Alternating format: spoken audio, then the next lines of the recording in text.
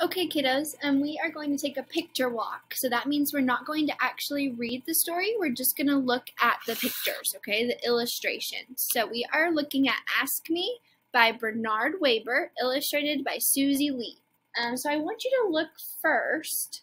I notice these friends are holding hands. It's an adult and a child, a little girl. So who do you think will be doing the asking and the telling in the story? I want you to think about that. Okay, let's go through and look at the picture. So I want you to make a prediction or a guess about what you think will happen in the story. So what you think will happen in the story will help you be a better reader and comprehend what actually does happen in the story. Okay, so we're just looking at the pictures. That's the title page again. So here are some pictures. I gotta scroll down. I really like how they're drawn and colored. I noticed she's putting on a coat. He's putting on a hat, getting ready. Let's keep going, you guys. I see our friend sitting down, putting on a shoe, I think. Maybe getting ready to go on a walk. I'm just going to go and show you the picture. So be thinking about what's going to happen in the story.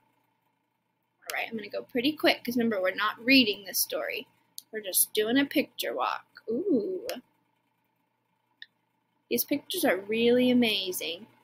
Beautiful butterflies and flowers. Wow. So you're making predictions. You're thinking, what is this story going to be about? And remember, it's titled Ask Me. The title is very important about a story, too. We know that. That looks so fun. I can't wait to read this story.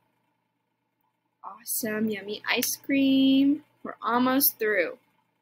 Looking at the pictures.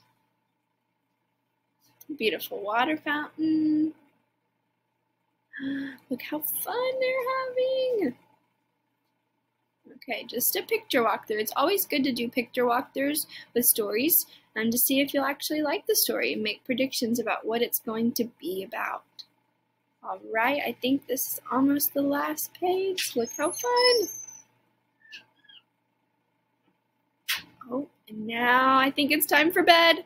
It's almost the end of the story, I think. I can make a prediction that way, too. And look, how beautiful. And that was the end. Thank you guys for taking a picture walk with me.